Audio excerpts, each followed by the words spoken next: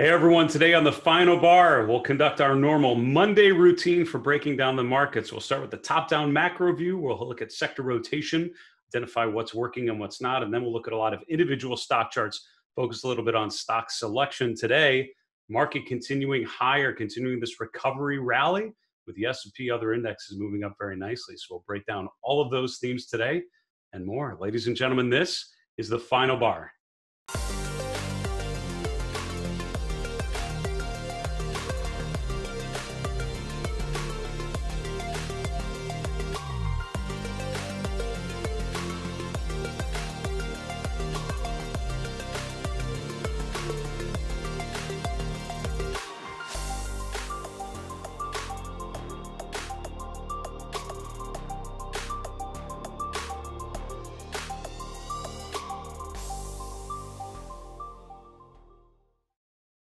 Hey everyone, welcome to the final bar. I'm your host, Dave Keller. I'm the Chief Market Strategist here at StockCharts.com in Redmond, Washington. Thanks for joining us every weekday after the close to look at the markets through the technical lens, try to make sense of things. And in this environment, it's all about understanding the short-term supply and demand picture, the short-term investor psychology, but most importantly, how that relates to the long-term, right? Where this week, where this day fits into the big picture. And what we've seen, talking on Friday, we had this nice rally into the close up to the upper end of that range on the S&P. And the question was, what sort of follow through do we get this week? And so far, with the headlines over the weekend, sort of this feeling of a reopening of the economy, reopening of the country, market certainly was on offense mode today, with a lot of the flows going to financials, going to REITs that are focused on, more retail-oriented pursuits. It was the things that should do well if the world's going to recover a little more quickly than others people had expected not too long ago. We're going to get to all those themes and more in just a moment. I did want to point out some of the great guests we have coming up on the final bar. So this week, starting tomorrow, we have Craig Johnson from Piper Sandler in Minneapolis. On Wednesday, Todd Sohn from Strategas in New York. And on Thursday, Greg Gunther, who's a fantastic analyst at Agora Financial outside of Baltimore, Maryland. So some really good experts, and we've had some fantastic guests the last couple of weeks. I encourage you to go to our YouTube channel, check out some of the previous episodes, because some great perspective from from some of the top experts, just trying to make sense of what we're all seeing. Earlier today, we had our latest episode of Behind the Charts. That's our interview style show. We sat down with Todd Gordon. He's a fantastic educator, trader, and did a great job explaining how charts fit into his process. And then I also wanted to point out, coming up on May 13th, just a couple weeks out, we have our next episode of The Pitch. That's one of our newest shows, which is a discussion with a couple top experts providing their picks, their top ideas for right now. It's going to be moderated by Grayson Rose from StockCharts. Should be a lot of fun. So tune in for that on May 13th. So let's get right to our market recap. As I mentioned in the introductory comments, on Friday, we did our Wrap the Week segment, and, the S&P finished really accelerated in the afternoon. After lunch, it was sort of a step on the gas, finishing toward the highs of the day. And the question I posed was, coming through into next week, starting on Monday, do we get a follow through? It's all about the confirmation. It's all about that validation on the next trading day. And I think there's no way you could say it's anything but that today. I think we had the upside follow through that I'd mentioned before, that I'd speculated that we would need to see. And today was interesting, right? It was all about the stocks that would do well given a quicker pace to a recovery. The open questions about how the economy is going to reopen, how our communities are going to quote unquote get back to normal. And this was definitely a vote of confidence that that's going to happen sooner rather than later. I guess it will be a less difficult transition than many have speculated on. So, again, as with all of you, I'm trying to figure out what this means for my family, for us personally. But when you're looking at the charts, it's all about the expectations and what are reflected there. And again, I think it's reflecting some further upside. Let's talk about what moved today. We'll look at a chart of the S&P. We'll get to some of the other themes. And then, as I mentioned, we'll get to sectors and stocks in a minute. So the S&P finishing up about 1.5%, just under 2880s, closing around 2878.50. Mid caps up more than that, small caps up even more. So mid caps and small caps up over 4%. So while the S&P was up 1.5%, small caps and mid caps really accelerated to the upside. They had a fantastic day right out of the open. That's sort of a, again, a vote of confidence of the smaller, higher beta companies being able to recover a little more quickly. This rally today has now pushed the VIX to a pretty low level relative to where it had been. It had been in the 80 range, and now it's down below half that, down another 8% to just around 33. So when you think about the VIX, again, this has been incredibly elevated, mirroring previous bear market cycles. Now, just as quickly, you've had sort of a V bottom of sorts, a V top, really. If you think about the VIX, going up in bear market phases, really flipping over very, very quickly. In terms of other markets, bonds suffering today, bonds coming off, so sort of a rotation away from the safe haven of government debt and into more speculative pursuits. The TLT down almost 2% today. That's pushing 10-year yields higher, around 66 basis points. Within commodities, yet another huge down day for oil. So it's interesting to see how well equities recovered, even with oil continuing its relentless downtrend. And even the energy sector did kind of fine, up over about 2% on a day when when oil was down so significantly. Gold down as well, and gold has been one of the better charts out there. Really improved to close toward the highs of the day, but still below Friday's close, and commodities as a whole coming off today. Let's look at a chart of the S&P 500, and we'll pick out some of the other themes. So, the question for a while has been, where does a bear market rally end? And again, I don't know the answer, as no one else does. All I can do is look at the charts, look at the trends, try to get some color from it. So when we broke down through this trend line support, and so many stocks did, it felt like that might be the beginning of this new leg down that has not materialized.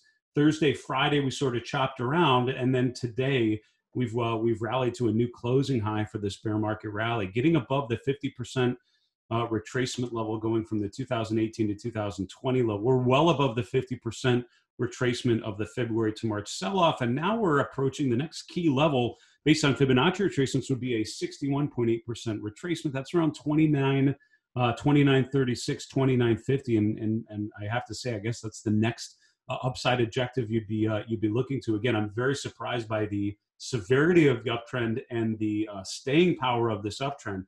The RSI is nearing 60, has not broached it yet, and again, in bear market phases, that's where things tend to top. So we'll have to see again how things materialize. But especially when we get to the sectors and then the stocks, you're going to find a lot of the charts just becoming more and more supportive of an extended uptrend. No signs of an alleviation of that.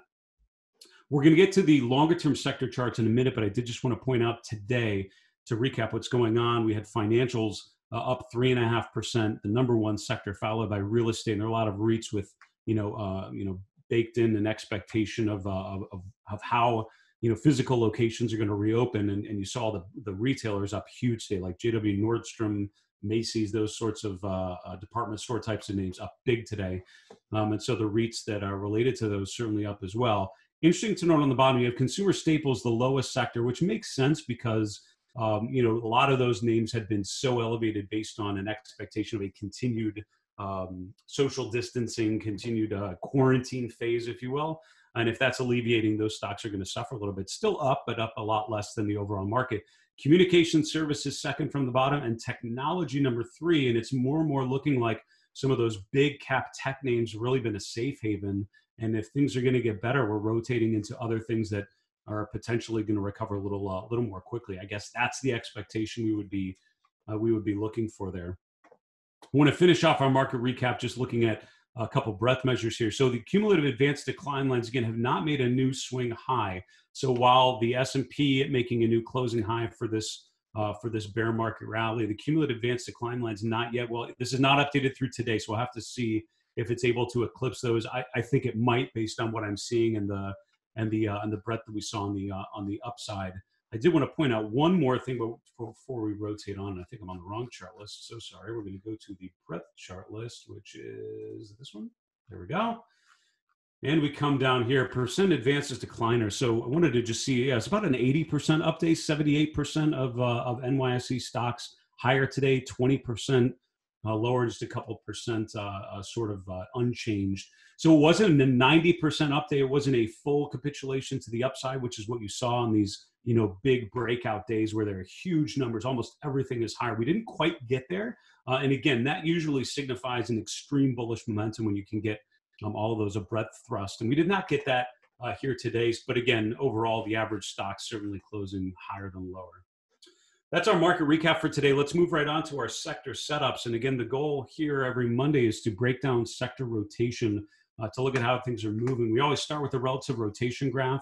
And again, if you're not familiar with this visualization, it's a great way to visualize the 11 sectors rotating around the benchmark, the S&P 500 in the middle. Julius DeKempener, my colleague here at StockCharts, has a show, Sector Spotlight, which is really well done. If you're unfamiliar with this methodology, watch some of his work and you'll get familiar with it very quickly.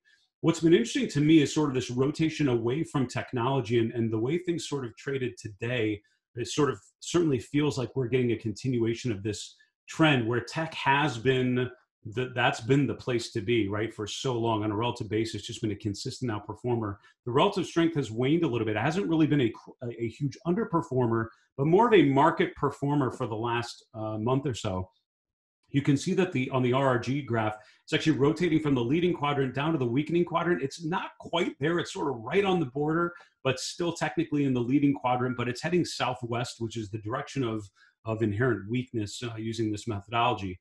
Things going northeast are the things really moving in the position of strength, and healthcare has now eclipsed technology as the strongest sector according to the RRG visualization. What's interesting is consumer staples has been number 2 and still in a pretty good place, but now starting to roll down a little bit. And that's with a lot of these staples names that have been so strong, now starting to roll over a little bit. And again, not breaking down dramatically, but just, you know, some of these other sectors like consumer discretionary really emerging in a much stronger position, relatively speaking. In terms of the avoids, energy, financial, industrials have been consistent in the lower left quadrant. And again, financials moving up pretty nicely today, but it'll take a lot more than that for the sector to turn more positive on this relative rotation work. Also worth noting that communication services is sort of a non-factor. It's sort of right near that benchmark. And, you know, talking with Julius DeKempener for a number of years now, you know, closer to the middle essentially means there's less opportunity there. Communication services is a really interesting sector. And again, it's only a couple years old. And I still think people are trying to figure out how to make sense of this. This is the old telecom sector, AT&T and Verizon, but it's also media companies like Disney. It's a mishmash of things. Internet retail stocks are in there, so it's sort of like a mixed bag of types of stocks. But however, as a sector, you know, so if you think of sector allocation, there really hasn't been a lot of opportunity there, just because it's been essentially a benchmark play. You're fine just owning the S&P, for example, than trying to make a bet on communication services as opposed to healthcare or technology or something that's a little further from the benchmark. Let's look at some of these sector charts and just try to, you know, survey the landscape. When we've talked in the last couple of weeks, it's all been about, you know, for a while there, all of 11 sectors look really challenged, and utilities and real estate had looked the best out of all of them. Now that's changed a lot. And if you look at which sectors are above their 200-day moving averages, not many. It's actually only 2 right now. You have healthcare here in the upper right, and you have technology in the far left side. Both of those sectors, I think, are really key moments. We're going to look at those in a second. We're also then going to look at consumer discretionary, consumer staples, because the XLY and the XLP, that's a common ratio we look at. We're going to look at that ratio and then look at the 2 sectors individually and see what they're telling us. So we're going to start with technology, actually, which is on the left side here. So tech has been such a consistent outperformer, and I've mentioned on a number of the videos and on the show, it's sort of that, it feels like a core holding, right? It feels like that kind of thing you could build a portfolio around, because relative strength is just consistently positive. And that's even during bull phases, during bear phases. You know, the run up at the end of 2020, end of 2019, beginning of 2020, you saw it accelerate, outperform. As the market sold off, a lot of flows into those big cap tech names, which served as great defense as they went to new relative highs. But if look at what's happened in the last month, from late March to late April now, you can see that the relative strength has not made a new relative high since the market bottom there, the 3rd week in March.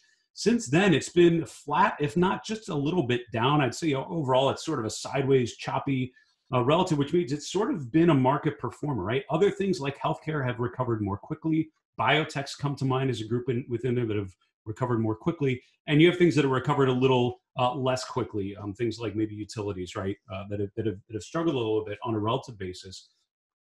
Technology has sort of been a market performer. What's key right now is it's back above its 200-day moving average, back above its 50-day. Only one other sector can say that same thing. So it's in a small group of sectors that have been pretty resilient to get above those long-term barometers. The question right now on the XLK, can it get above 90 and hold that? The breakdown that we saw about a week ago and looked certainly like the beginning of the next leg down. We did not get any sort of confirmation. It turned right back up. And again, on the short-term time frame, the trend is positive. Higher highs, higher lows. If we make a new high here, you wait for the next pullback, see if it's able to continue that pattern of higher highs and higher lows. Now we compare that to what we saw with healthcare. Healthcare is one of maybe the only sector that it's returned to its pre-sell-off high. So it's back up to the peak from January. A lot of sectors peaked in February. Healthcare actually peaked in mid-January. You can see that the XLV has now returned back to this key point. So you'd want to see the XLV get above 105 and confirm that. That would get it above its high from January of 2020. You can see how the relative strength, while technology has struggled to outperform, healthcare has embraced its role as the market leader. This is the juice now. And again, you'd want to see biotech, pharma, medical supplies, those groups that have done well, continue to outperform. You'd want to see the XLV break above 105. That, in my opinion, would be the signal that you'd have to reconsider, is this a bear market rally or just a rally? Have we recovered and now, we're just going to continue these things higher? And again, I'm surprised at how quickly it's happened, but my job isn't to express emotion, it's to follow the charts.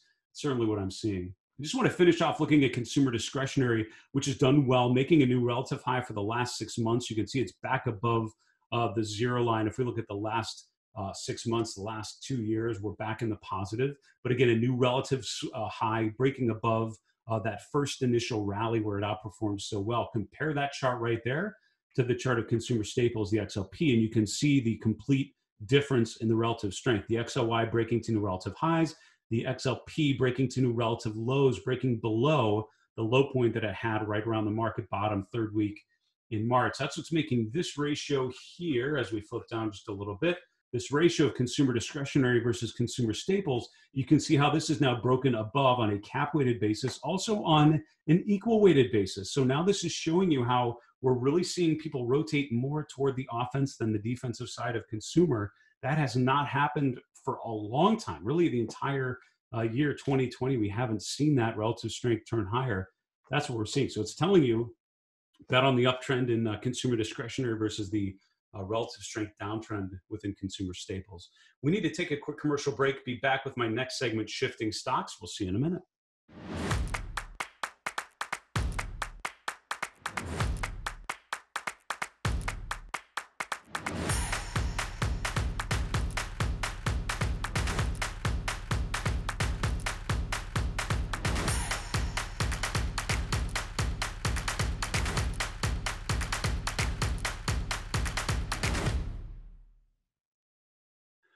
Hey everyone, welcome back to the show. I'm your host, Dave Keller, here at StockCharts.com. Thanks for joining us every weekday, and we are here to answer your questions. I want to remind you, part of this show is very interactive, and twice a week we answer questions from the Final Bar mailbag. It can be a question about technical analysis, about sentiment, breadth, specific charts, the market as a whole, whatever it is. We're happy to do our best to answer those questions. The Final Bar at StockCharts.com is our email. Send any question you have. Also, you can hit us up on Twitter at FinalBarSCTV is the best way to get your questions. Just tag us in a comment and we'll review those as well. Our next segment is Shifting Stocks. As I've mentioned to you a number of times, part of my weekend routine is going through the S&P 500 one by one by sector and try to identify key themes, key patterns, stocks at key junctures. And this segment always goes so much more quickly than I wish it did because I love going through these individual charts with you. So I'm going to try to get through as many as I can. We're going to start with some stocks within communication services. I'll try to go through just a couple of sectors, see how far we can get alphabetically through the sectors, but some really key moments in here. And the one maybe first theme I want to highlight to you is the FAANG stocks really not doing overall particularly well at the moment. And it depends. There's sort of the haves and the have-nots. We're going to look at Facebook, at Google here in a second. These are stocks that are testing their 200-day moving averages. Compare that to something like Netflix, which is in a much different place, really has been leadership, sort of it's been a coronavirus play of sorts, right? People sort of locked in, looking at, watching, catching up on streaming media. So let's look at some of these charts individually, but keep these in mind. So Facebook's the first one we're going to look at. What's interesting here is on a day when most stocks were actually up, the market up 1% to 2% at times. Facebook actually down 1.33%. Trading above its 200-day moving average, but closing back below it. Didn't quite get a bearish candle pattern. This would be a dark cloud cover where you close within 50%. Didn't quite get there as I'm looking at it, but pretty close. And certainly in the short term, you get the idea that we're trading above the 200-day for the first time since late February, but not able to finish above there. The RSI right at 60, and so the short-term read suggests a little more weakness than strength, and I'd love to see if that's going to follow through, if that ends up being some sort of topping moment for Facebook. Alphabet, similar sort of pattern. You close below the open. Both of these stocks, opened higher, even open to a new swing high, but then closed back in the middle of this range. Has not been able to get above its 200-day. It reached it about 2 weeks ago, and every day almost has been trying to get above it, has traded above it, but not able to close above this key long-term barometer. So again, if you feel confident for a more substantial recovery from here, you'd need to see Alphabet, you need to see Facebook accomplish those 200-day moving averages and hold them. We haven't seen it yet. So within communication services, those are a couple charts. The third one I would point out would be Disney. And this is one that, again, it's interesting to see how well this stock has done. And again, you have all the issues with theme parks, all the questions, and it's really sold off through mid-March, but has recovered pretty well. On a relative basis, though, still very much underperforming. What I like about this chart is you have a pretty clear risk reward. So we're up against resistance around 108, and we're right at the 50-day moving average that we're testing. We're below two downward sloping moving averages, which is not my favorite, but we're right above a key round number of 100, and that's been support a number of times over the last couple of weeks. So from a risk reward perspective, you've got a pretty good downside risk measure right there at the 100 level. It might be interesting to take a nibble and see if you could ride that further. But again, the relative strength has not been as substantial because other groups have done so much better. Pivoting here to consumer discretionary, you had a lot of these sort of traditional retailers. This is JW Nordstrom within the apparel retailers industry, and a lot of these up big today. So Nordstrom's up almost 14%. It was up a little more than that, came off a little bit to close just above $20 a share. In this case, 22 is a key level. Now, this is up from, what, 13, 12 and change or something like that. So it's already up huge off of the lows first week in April. But now we have a pretty significant resistance level. And if and when it's able to break above 22, I'd feel a little better about the long-term trend. But again, all of those stocks up really big today.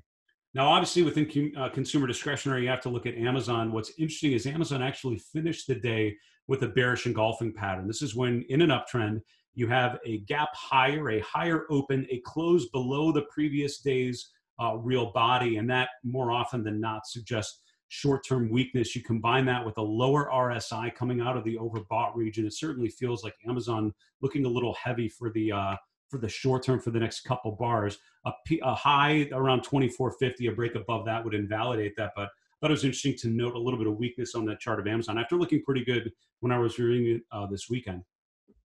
Now, within consumer discretionary, you also have the broadline retailers like Target. Target's back above its 200-day moving average. You'd want to see if it can hold this. And again, as we mentioned with Facebook and Google not being able to do that, it'll be interesting to see if Target is able to hold that. Now, also within consumer discretionary, you have a lot of names that are starting to break above their swing highs. Whirlpool came out as I was looking at these charts as this great pennant pattern, the nice uptrend, the sort of consolidation right around $100 a share. We've now broken above the upper end of that pattern, above the 50-day. Looks good for further upside in the short term.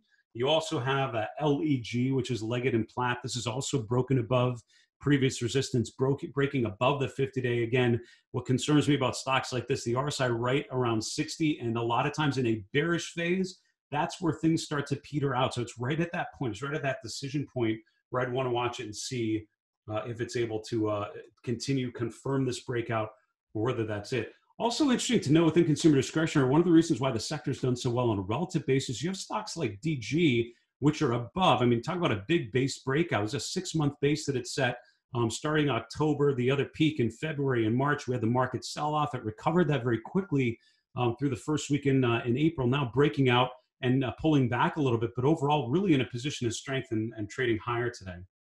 Now, within consumer staples, so also we've talked about the relative underperformance of staples. Charts like Hormel are what are making the relative strength suffer. So this is going to a new relative low for the last for the last month or so, breaking below its previous support, still above its 50-day moving average. But again, this is selling off at a time when the rest of the market holding up pretty well, breaking to new highs. Hershey's another one that's actually tested moving averages from below, failed, and now breaking further down. The relative strength really struggling there. Now you compare that within consumer staples. You also have something like Kraft Heinz, KHC, which is holding up actually very nicely, making new relative highs for the last 6 months plus, breaking above its 200-day moving average and continuing higher, continuing this pattern of higher highs, higher lows. I'd be much happier owning that type of name than I would the two previous ones, Hormel and Hershey's. So many charts to look at. We're going to skip energy and we're going to go to financials. So what concerns me with financials, right? You have stocks like Franklin Resources.